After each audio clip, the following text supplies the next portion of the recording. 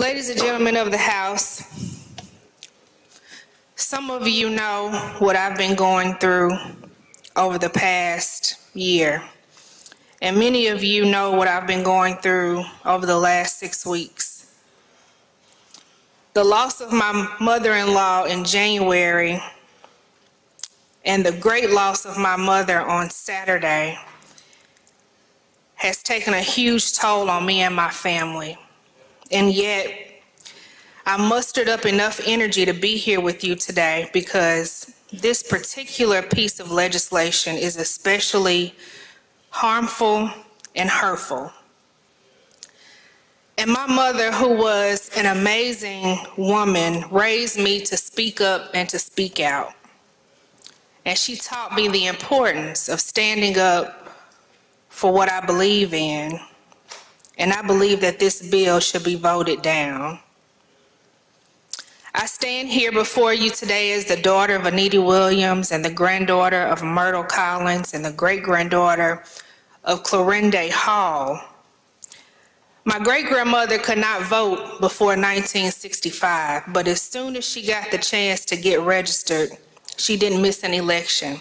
In fact, she would walk 5 miles to town in the big city of Prentice to vote, and then she would walk 5 miles back home. Little did she know that her sacrifices would lead to her great-granddaughter being in the state capitol. She was adamant about voting because even though she was poor, she believed in the American dream. And in order for us to achieve the American dream, we must improve on our lawmaking.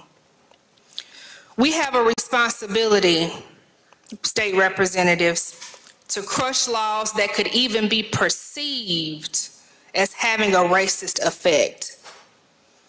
Because if passed, they legitimize a certain narrative, and that's where racist ideas can bubble up and have an effect on society and become dangerous.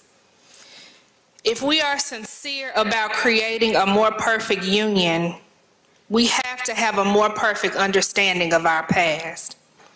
Now, I've been told by many of my colleagues that the language doesn't do anything. It's just so that some of you can go back home come election time and brag about how you were able to codify a detrimental piece of legislation.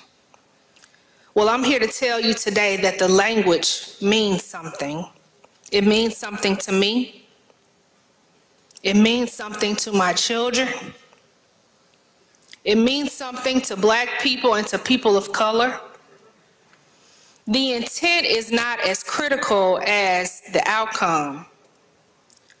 Censoring teachers, dismantling education bit by bit, attempting to erase the past, refusing to acknowledge the hurt and the horror and the heinous acts that have been done to my people, and then hiding behind this inferior versus superior argument. That's what this bill will do. And since you know that, because we've told you that, you should want to do something about it. We get excited about all the people that come to Mississippi from around the world, and we celebrate the fact that they get to go to the Civil Rights Museum, and we try to promote this idea that we're unified and that we work together to bring down the flag. But you can't build and fund a Civil Rights Museum and then say that what's in this museum can't be taught in the classroom.